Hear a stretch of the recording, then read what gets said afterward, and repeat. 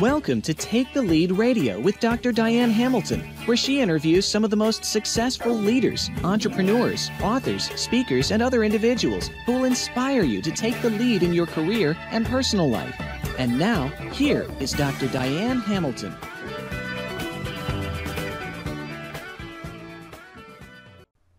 I am here with John Couch, who was the 54th employee at Apple and later became vice president of software. He retired in his 30s and went on to revitalize a faith-based school in California and worked at several other projects. Later, Steve Jobs brought him back as the first VP of education at Apple. He's been working on a new book and it's out. It's called Rewiring Education: How Technology Can Unlock Every Student's Potential. So I'm really interested in your book, and it's so nice to have you here, John. That's my pleasure. Well, my first question for you is, can you describe the motion of a spinning top in free space? I'm sure people ask you that all the time, huh? I didn't memorize it, and I panicked in my final exam. And it's unfortunate because what I really should have done was just relaxed and thought about it and thought about, the force in which direction I would spin it and, try to derive at least partial equations. But, that's, you're talking about 1968 and the mode of success for me in those days was just to memorize everything and then regurgitate it. Well, I think we should probably, in all fairness to people listening, explain why I even asked you that. You want to give the backstory on it? Well, it's funny because I was looking through my high school yearbooks a few years back, and I found in my senior yearbook, 1965, a salutation from a good friend, William Selectman, who went on to West Point, and he basically wrote, Couch and Aristotle are now synonymous. Keep memorizing those problems. Oh. And it hit me. That's exactly what we did, whether it was physics or chemistry or algebra. We just memorized the formulas and then, repeated them back on the test. And, we were rewarded with National Honor Society and scholarships. And that worked really well up until my junior year in college as a physics major, when I walked into the final exam and there was one question. And that question was, describe the motion of a spinning top in free space. Oh. And I watched, a whole class of really smart people panic because it had never been covered in the lecture and it wasn't present in the book. Yeah. And it just so happened that same semester, a friend of mine encouraged me to take a class with him called Horticultural Science 120. And I said, well, what is that? He goes, well, ignore the name. It's the only department that can afford a computer. It's computer programming. And in the process of taking that class, I realized that when you are writing code, when you're trying to solve a problem, there's nothing to memorize. Yeah, right. You actually have to visualize your data structures, the relationship between those data structures, given some inputs, and get to a desired output. And I got excited about that. And so at the end of my junior year, I looked around the United States to find a university that offered an undergraduate degree in computer science. Not a major in electrical engineering or math with, some classes in computer science, but a true degree in computer science. And I found that at UC Berkeley, transferred to Berkeley, finished the undergraduate in 4 quarters, and then did my master's and another 4 quarters of doctorate work. So it changed my life. Wow. Now, what year did you graduate your undergrad? 69. Yeah. There wasn't a lot of choices back then. No. Wow. In fact, I have one of the first 54 computer science degrees awarded. Wow.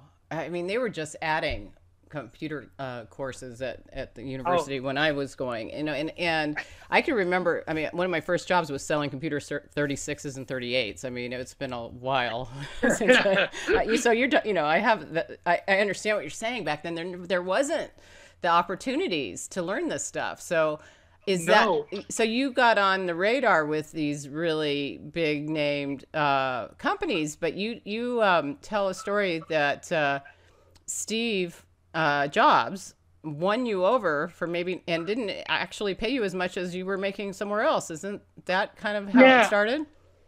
Well, there's actually a little bit of a backstory to that because while I was at Berkeley Mm-hmm. from 68 through 72, which were, pretty tumultuous years Yeah. with the Uh-huh. societal revolution, Right. I had access to Lawrence Radiation Livermore Labs, where I sat in front and had sole control of a $7.5 million computer to do my homework. Nice.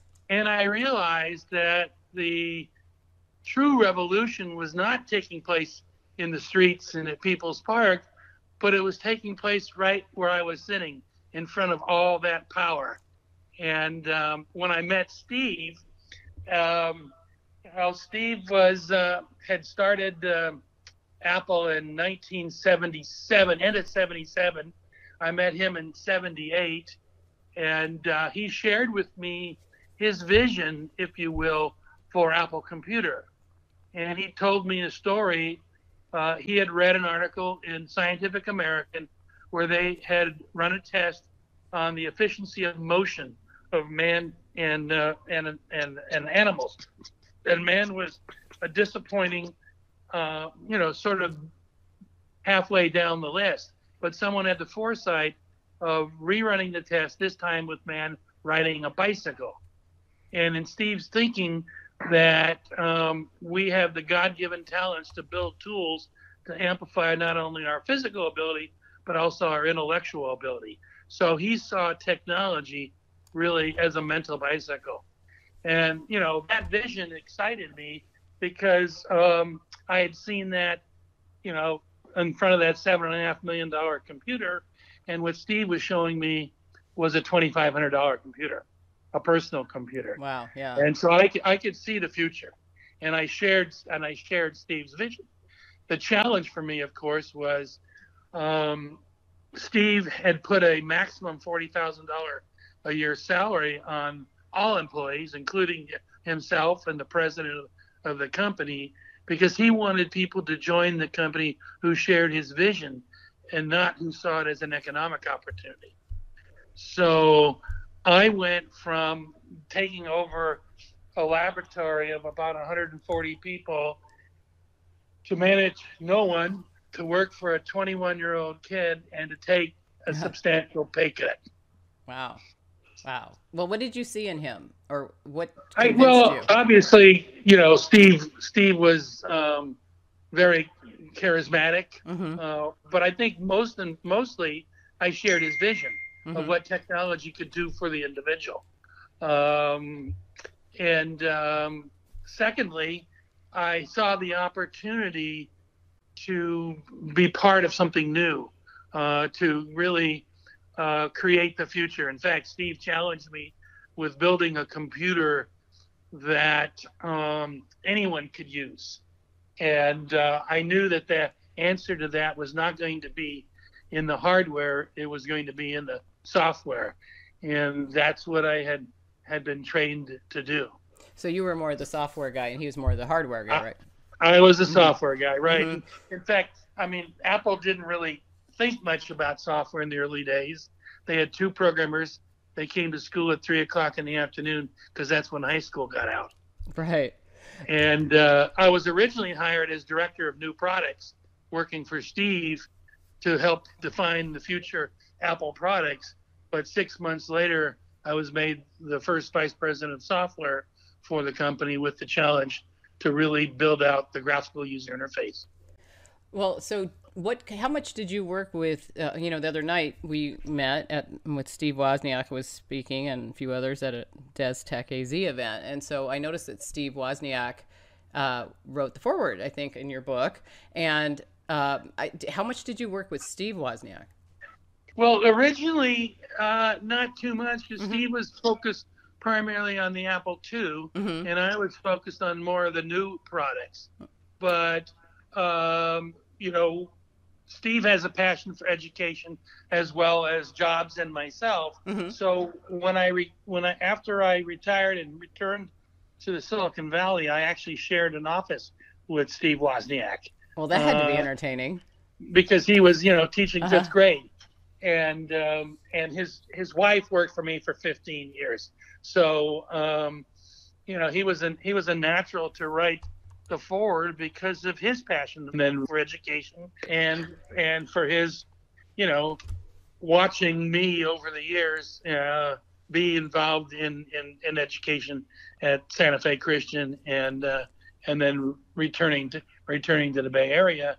And that's when Steve Jobs, coming back to Apple, asked me to join him and to, fix education because they had declining sales for many, many years. Well, so you and Steve Jobs both went to Apple, left Apple, went back to Apple.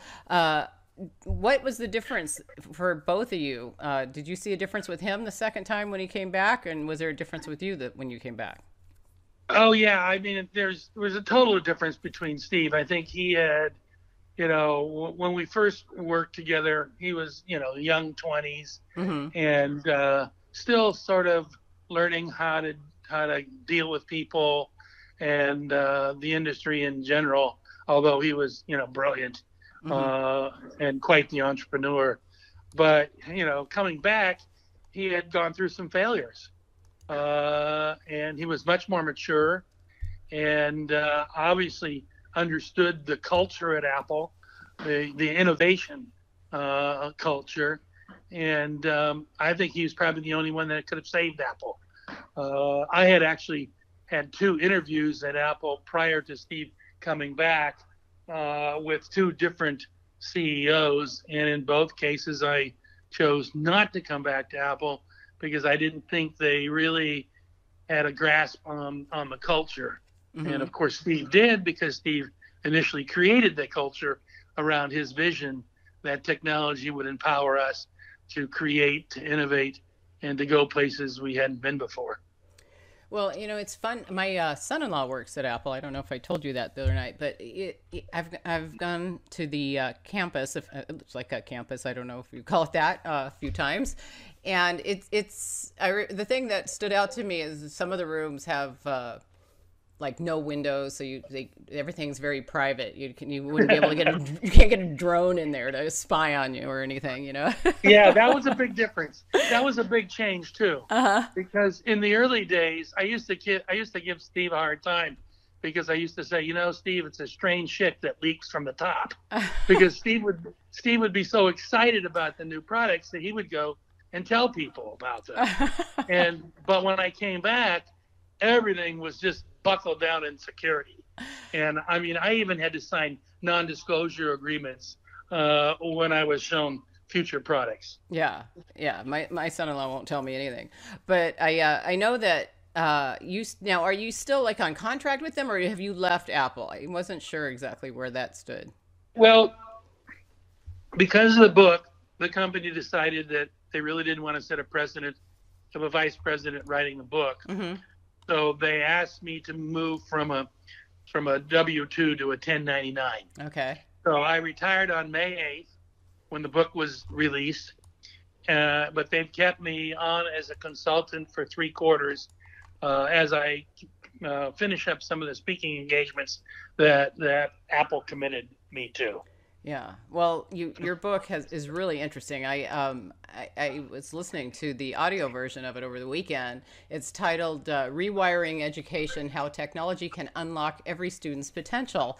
And that's, of course, right up my alley. I mean, I've taught more than 1,000 online business courses, and and I wrote my dissertation on emotional intelligence. And some of the things you're talking about are also in my book. I'm writing about curiosity, and we talked about that the other night, and which interests me because you write a lot about things that fall into the creativity, curiosity realm, and some of the things I found that inhibited curiosity. Of course, failure was one of them, but some of it, I found 4 things. It was fear of failure, different things. So fear, assumptions, technology, and environment. And you could touch on a lot of environmental and assumption and fear and a lot of the things that I found as I was going through your book. I'm like, oh, this is great. This is great as I'm going through, because you don't even really, you talk much more about the background. You get into technology later on in the book, but you're really going into what is wrong with education and how we're impacted. And you talk about the natural creativity that we have as a child. How does that change from being a very young kid and then middle school and so on? I don't think I get to technology until chapter 13, because I really talk about learning. Right. And what are the components of learning. And one of my favorite quotes is Joe Ito from the Media Lab at MIT, where he says, education is what people do to you. Learning is what you do for yourself. Oh, yeah, it's great. And I used to teach Apple University in the early days, and I would have banners.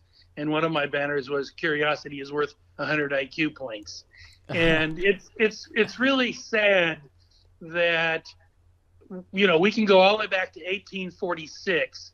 Frederick Frebels invented kindergarten, which is German, stands for children in the garden.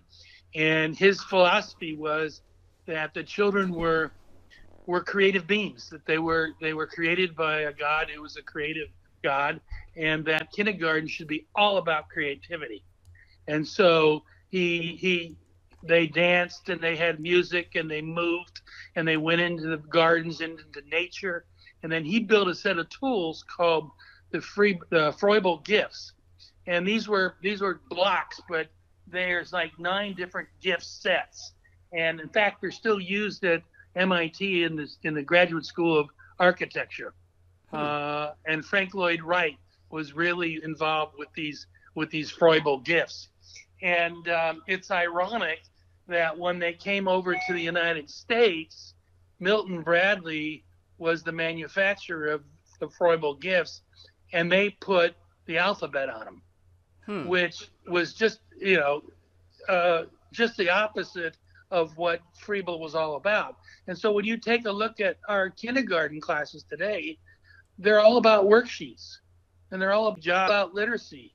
And that was not the original intention of Froebel. And, and I thought about it for a minute, and I thought, well, wow, here we are 130 years later, and here comes Steve Jobs in 1978, where he sees technology being the tools or the gifts for creativity. And if you look at Land's creativity test, and you look at 5-year-olds, I think it's 80% of 5-year-olds, I've got it in my talk, are creative. But by the time you get to be adults, only 2% are creative. Unbelievable. So we've lost it along the ways, and in a sense, I think we've just sort of layered concrete on the creative parts of our being, and asked us to be just all the same. And if you've read Dr. Rose's book, The End of Average, you'll see that there is no such thing as average, that everyone is unique and everyone is an individual. Right. But our K-12 school system, which was defined by an essay in 1912 by the Board of Education, funded by John D. Rockefeller, was not to have creative beings, or not to bring creativity into school, but teach the kids, how to do the same thing at the same time for the industrial age. And here we are in 2018, and the majority of our schools are still buried, if you will, in that type of thinking and assessments. And what is it? What do we test? We test short-term memory. We don't test potential. We don't test creativity. We just test short-term memory. So, yeah, you hit on them. I think we don't allow failure, which I think, if you take a look at Thomas Edison, even take a look at Apple, we try many things. Some don't work. I think one of the lessons that I learned from Bill Hewlett was more companies die from indigestion than starvation, and that means we try to do too much. And Steve turned that around and said, we take as much pride in the 8 things we don't do as the 2 things that we do. And obviously we've had some failures in getting to those 2 things that we do. So, the purpose of the book was just to start a conversation, to get parents to think a little bit differently. My favorite audience, if you will, is the boards, education boards, because they're sort of my age, they're grandparents, and they know their grandkids are a lot smarter than the schools are allowing them to be. Yeah. And so that's a fun group to challenge. And I don't believe education is going to change top down. I really believe it's going to change bottom up as more people start to realize and explore some of the technology that's out there, adaptive learning, augmented reality, some of the new learning platforms that are coming on scene. And that's why the last chapter is Gandhi's quote is "Be the change." Yeah, it's a great quote. And you talk about a lot of things in your book in terms of change and how technology has changed just so many things. And I'm curious, how has it changed the way people are learning or their ability to be curious? I mean, are we letting technology do too much for us that we don't desire the need, to learn more? Or no, it's actually just the opposite. Mm-hmm. Because the majority of technology in schools is being used strictly as a substitution. So instead of reading a book, mm-hmm. we're reading content off the internet. So are we asking questions about that as much as we could? Yeah, well, I don't think so, because see, there's a huge training effort that needs to take place mm-hmm. for our teachers. Our teachers need to realize that, that being a content expert, you're not alone anymore, because all content is free and it's all freely available.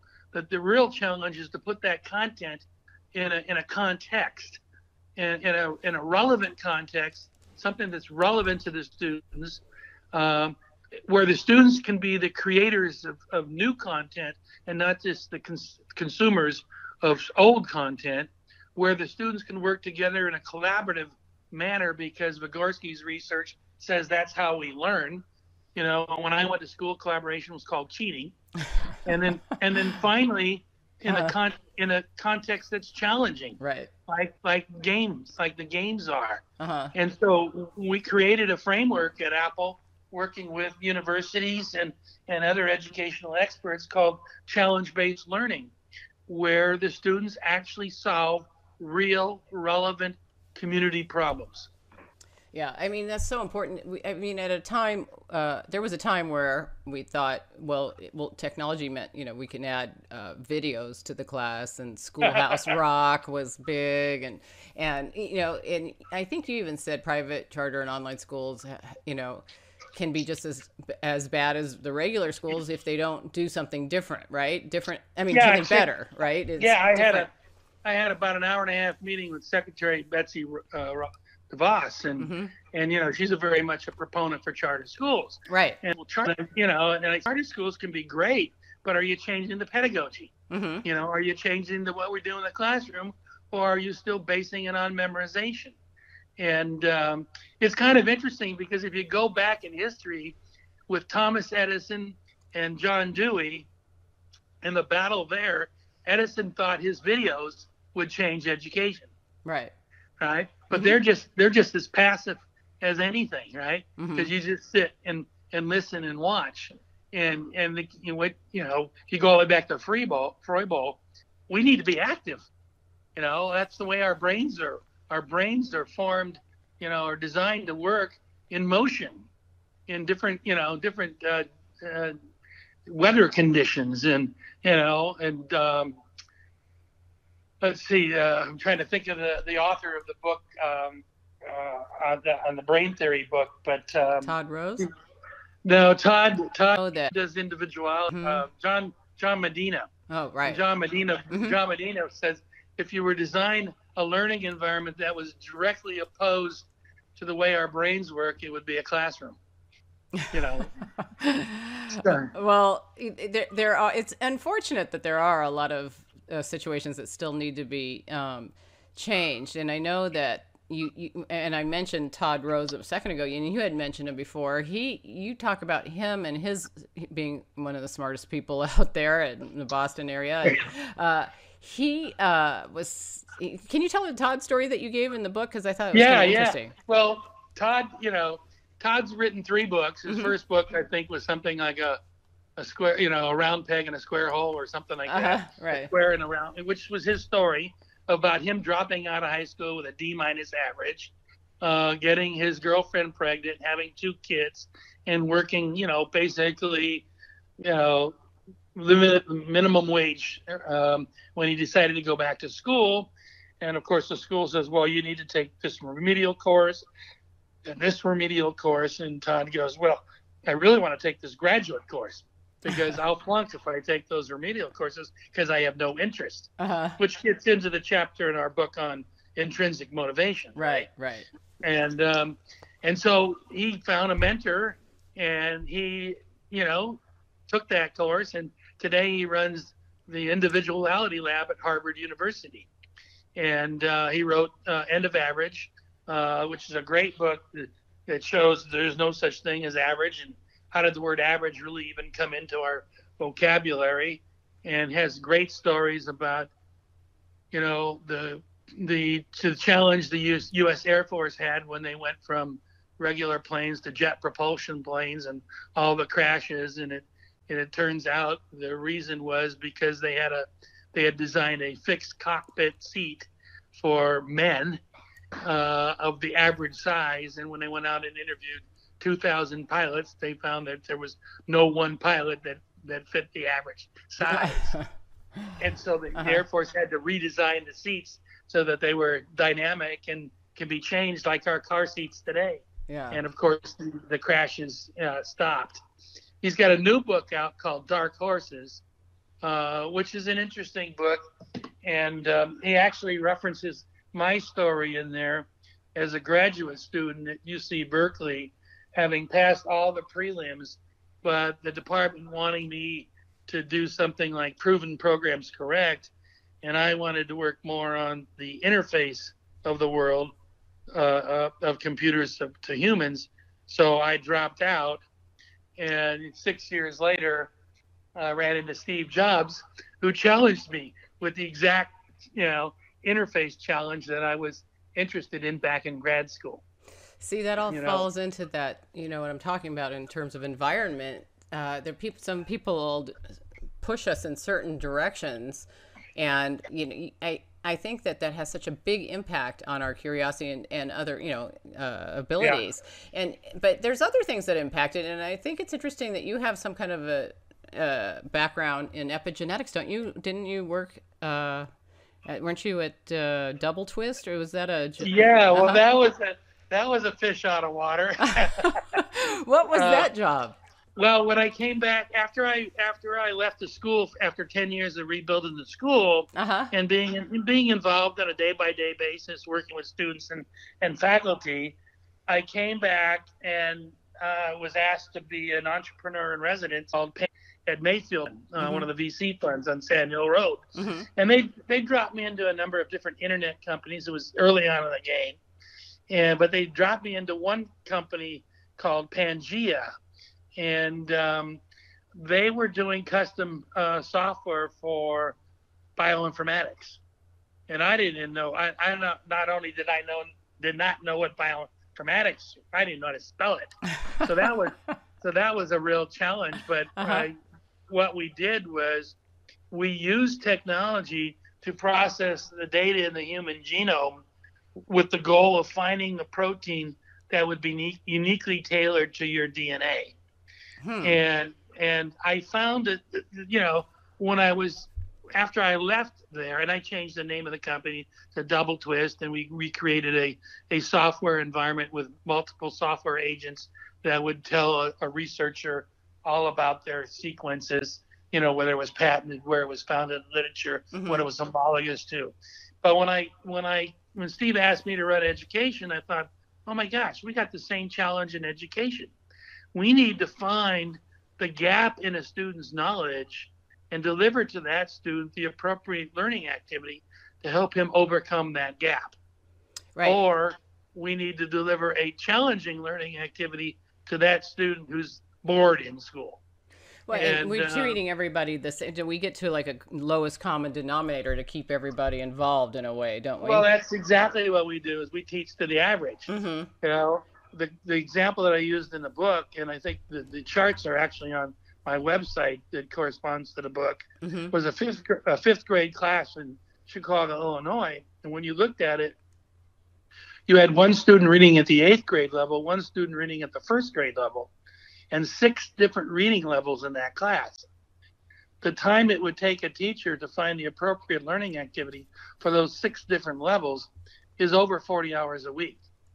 So in a sense, we're asking our teachers to perform, a miracle every week.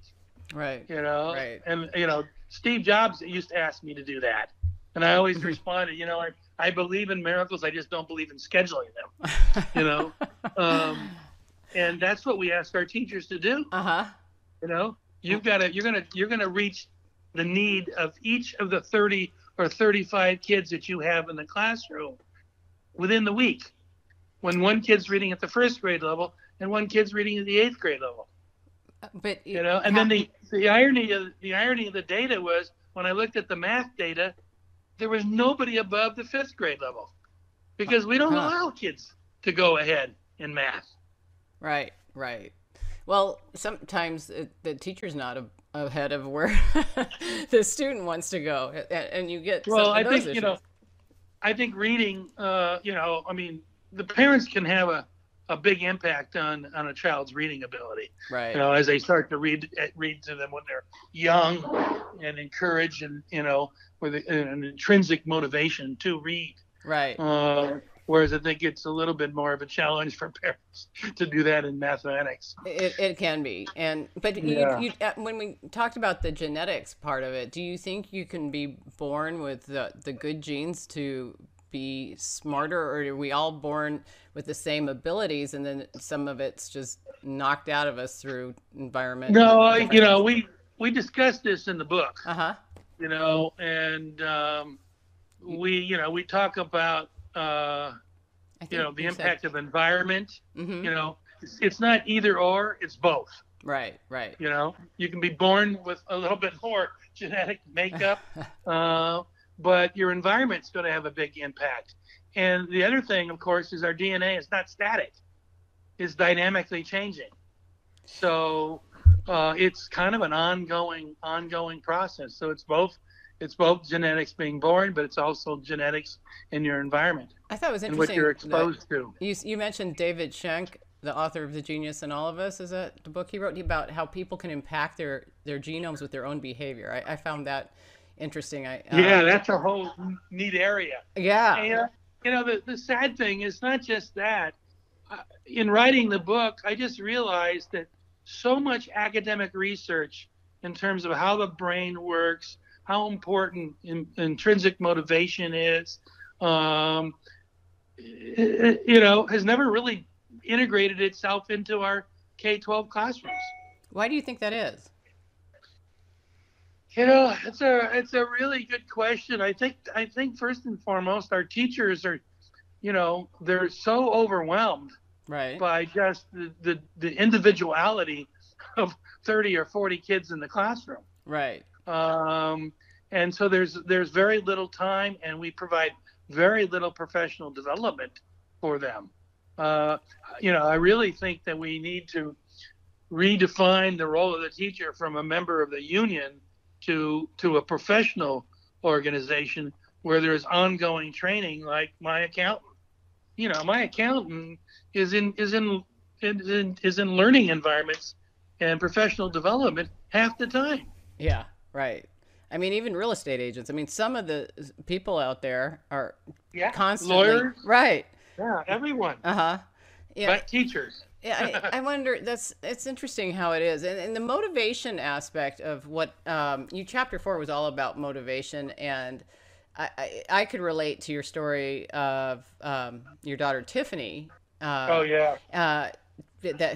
she discovered her passion and went in a different direction. And I have a daughter who I thought might be interested in getting an international business degree because she could speak 4 languages, but it really wasn't her passion. And parents sometimes we suggest things because you want your child to help them, but then some parents will push them too far and say this is what you have to do. How do we know if we're helping our child find the right thing or if we're pushing them too much? Well, I have 16 grandkids, Mm-hmm. and I can tell. Well, let's just say 10 of them are probably under the age of 10, maybe 11, and the other 5 are in college right now. And I mean, the ones that are in college aren't necessarily studying what they're really good at. Right? I have a granddaughter that's brilliant, straight A's. She was in pre-med, and now she's decided to transfer to Savannah School of Art and Design for fashion, like her mom. Mm-hmm. Okay, but she's got an incredible voice, and very gifted in music. And I'm just waiting for her to sort of discover that and the value of that. But she comes from a family, particularly on the father's side, that probably pushed the medical. Mm-hmm. And you're smart, you get straight A's, you can get into the schools. But in fact, I was working with a fellow at Johns Hopkins University on their admissions, because they're finding that a lot of the students that they admit really don't want to be doctors. That they've been pushed into that. That's interesting. And so they're trying to discover that in the admissions process rather than at the end. Right, because all those spots for the people who really want it aren't getting it. Exactly. And the need, of course, is there. Right. Well, I do meet a lot of doctors who step down. And it surprises me to go through all that and then to not follow through. Me too. That's a lot of money and time. I mean, my husband's a doctor, and I was a pharmaceutical rep for a long time. And I do meet a lot. And then the ones who are in and see that happen get frustrated with them too, because they had to go through so much to get in. But there's so much pressure. You talk about the pressure though that we put on our kids. I wonder if they just don't burn out. Yeah. I mean, I kind of burned out after the first 5 years at Apple. It was the fastest growing company in American history at the time. Yeah. Well, you had a grit factor, I guess, huh? I stopped coding and just wanted to help people. And that's why I ended up spending 10 years in that K-12 school environment in terms of turning that school around. Well, what made you want to come back then? Well, I came back not as a programmer, but I came back to run education for Apple. So I was able to, and Steve told me this when I left Apple. He goes, John, he says, this is great because you're going to take some of the lessons that you've learned in business into the education community, and then you can bring back from the education community lessons that we can learn about education. So Steve already saw that. Steve saw that right from the very beginning. That's just who Steve was. Right. He was always looking down the road. Do you think he would have been the one to reinvent education had he lived? I mean, everybody keeps wanting to Uberize everything, you know what I mean, to flip it and reinvent the industries. But everybody I talk to all thinks education's the one that's ripe for it, but nothing really changes. What's it going to take? Well, it's like trying to move a 20,000-pound marshmallow. As much as you push into it, it kind of doesn't go anywhere. So I think what we have to do over time is just we have enough people who, answer the be the change and start taking bites out of it.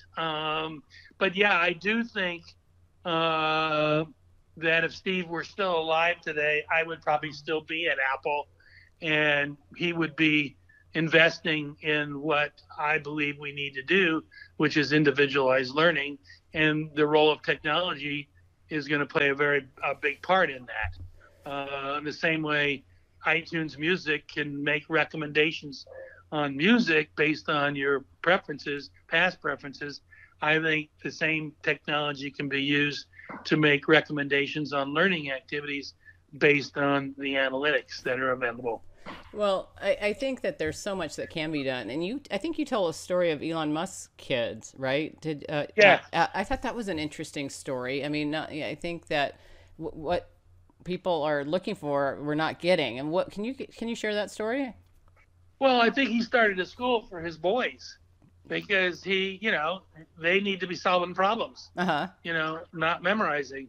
And so he has the same outlook that you have. Yeah, That yeah.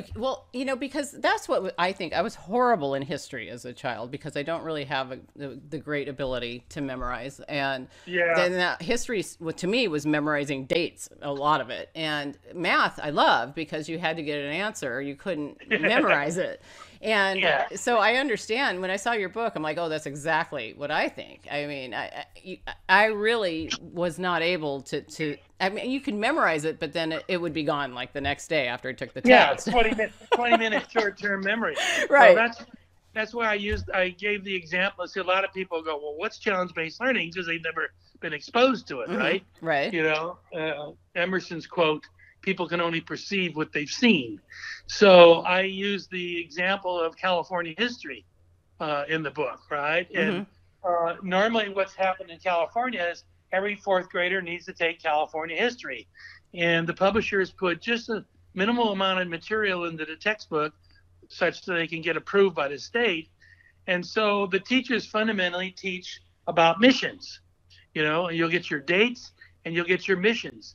And they don't talk about presidios. They don't talk about the relationship between, Mexico and California and where history really comes alive.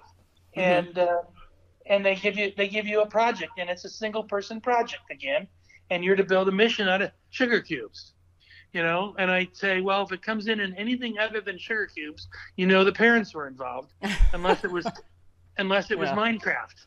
And then if it was Minecraft, the students did it.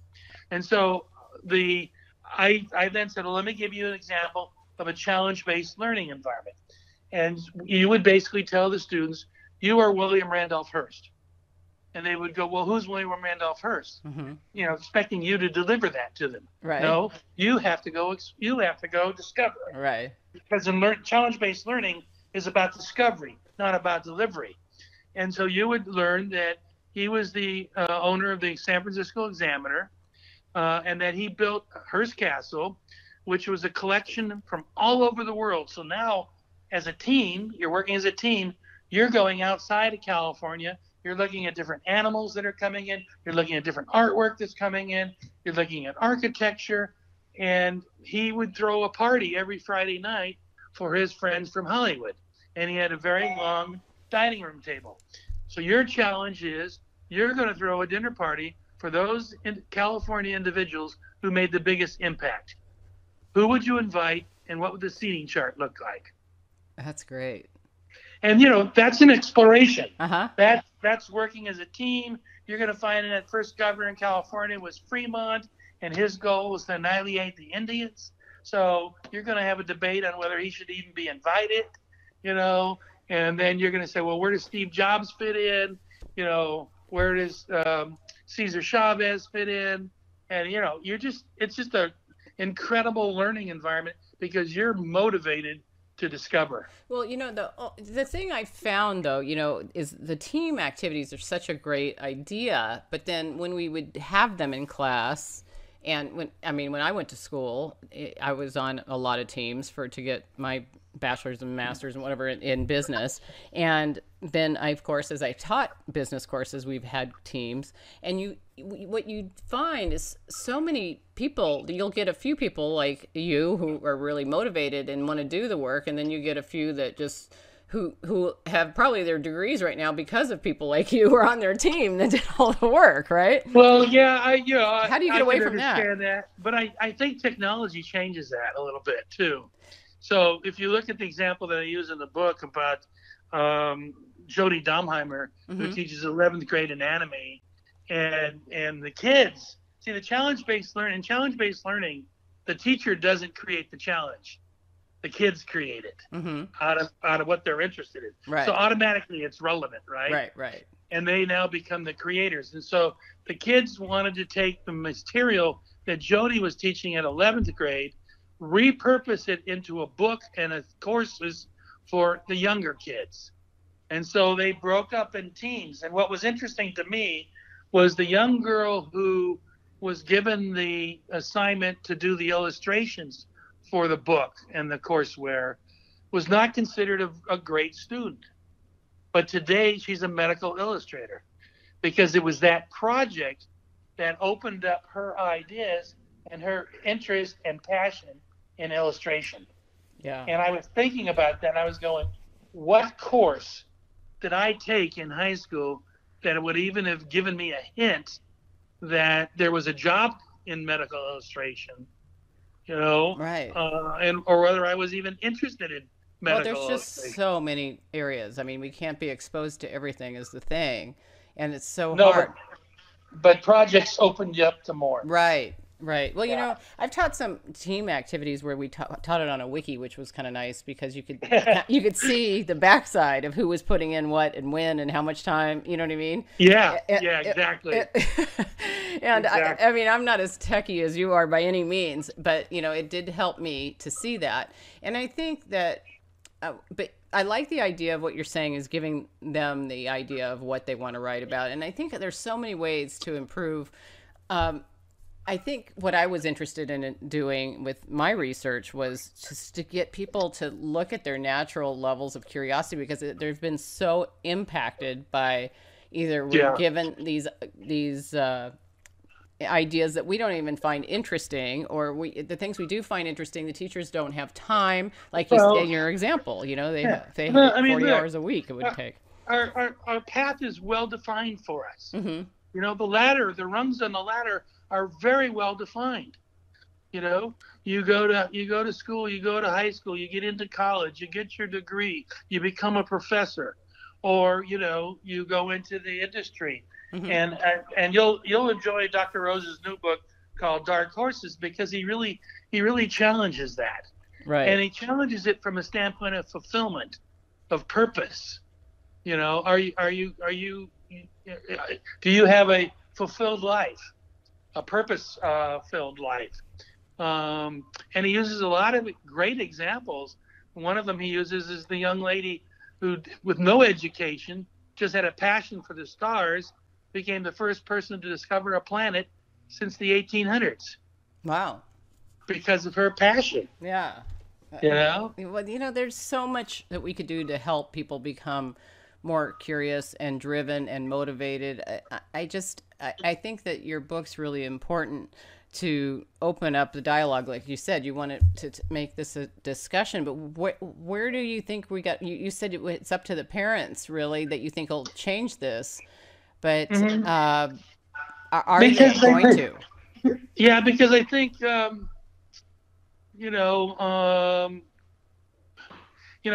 had a lot of experience with schools and even states. The state of Maine, when Governor King gave every seventh grader in the state an iBook, mm-hmm. and watching parents being against it because that's not the way they learned, right?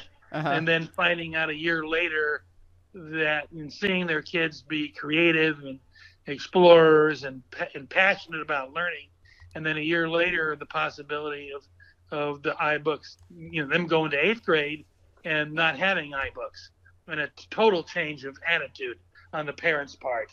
I think there's going to be alternatives out there.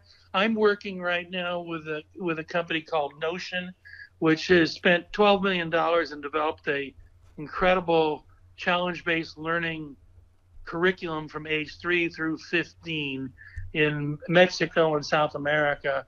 I think they have 40 or 50,000 students on it right now, and they're going to donate that to me for a nonprofit called BeyondSchool.com, and I want to make that available for preschool, in Haiti, in Africa, homeschooling, and I think there's going to be other efforts like this, uh-huh. that parents are going to discover, and I think even schools are going to discover, because if I start at preschool, I don't run into all of the the weight of the 20,000-pound marshmallow that exists in the day by day classroom. Well, does it address emotional intelligence, soft skills, and that type of Yes, stuff? it does. See, it does. that's what I'd like to see more of in the K through 12. And we're a little early on that. I worked with Trip Hawkins, who worked for me at Apple in the early days, and then went off to do Electronic Arts. Mm-hmm. And we created an emotional intelligence game, and working with Disney and others. The schools weren't ready to accept it. That's so we've got some work there too. It's interesting because I think the revolution has begun. It's just not equally distributed. So that my next book, called Education Rewired, are going to be stories, great stories of schools that are doing very, very unique things on behalf of their students. And again, so parents can say, wow, where's my 3D printer? Where's my, learning laboratory? Why aren't my middle school students building solar cars? I think we're starting to see some of that with robotics and things of that nature.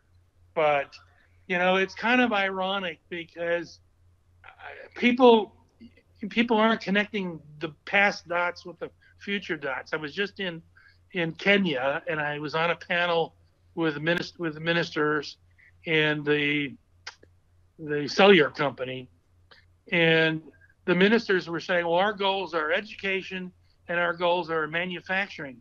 But when they were thinking about manufacturing, they were thinking about the 1912 manufacturing, not the robotic manufacturing. Mm-hmm. And then they were not connecting the needs for robotic manufacturing back to the educational system. Right.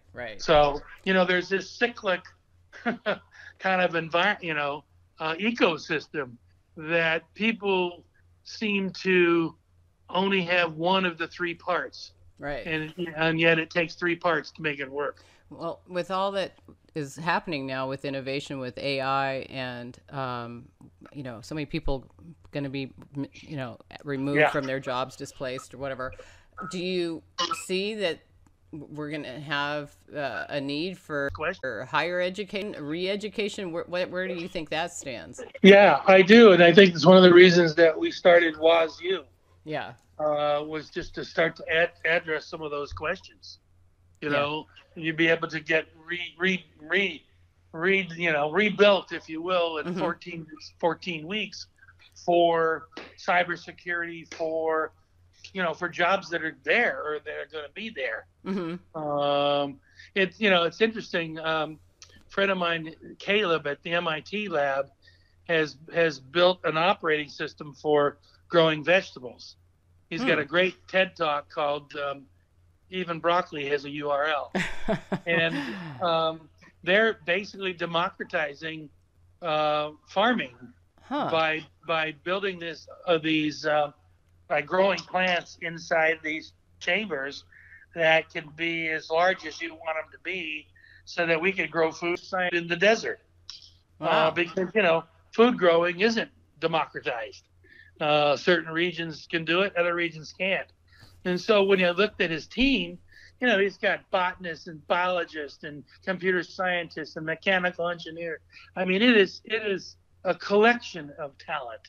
Right. And again, when I look at our schools, it's changing a little bit with health, chemistry and biology and medicine and computer science coming together. But we're still fundamentally teaching silos. Right. And I read a paper the other day where they did a study of the last 100 Nobel Prize winners, and one of the consistent characteristics of those winners was they cut across disciplines. Well, and yet we're still teaching algebra separate from chemistry, separate from everything else. It's interesting to see what will happen with the future of education, and I really was fascinated by your book. I was I didn't get to read all of it. I read most of it because we just met a couple days ago. I know. I know. I'm impressed. Yeah, it was so fascinating, and I was really fascinated, especially chapter 4, because it's all dealing with the things that I'm dealing with, with motivation and drive and curiosity and all that. But I went through and I read most of it, and I thought it was really good. And I think that there's so many people that need to be discussing this, not just teachers, not just administrators, parents, everybody. And I think it's a really great book, and I think a lot of people should check it out. And I wish, could you just tell them how they could find it if they're interested? Well, Amazon has it for like $16. Uh-huh. It's actually cheaper to buy than for me to mail it. And then I have rewiringeducation.com, which is a website that has a lot more backup material and material from other individuals like Sir Ken Robinson, and even some videos from Steve. TED Talk. And then I have a Facebook page, Eden Inspirations, that right now has 5,000 followers. So like I said, the goal was to start a conversation, and then we'll hopefully continue that conversation with the next one, which are going to be case studies, things that people can identify with and bring to their own schools and question, well, how come we're not doing this? Right. And I think that this is a great start, and I really enjoyed having this conversation with you. Thank you so much for being on the show, John.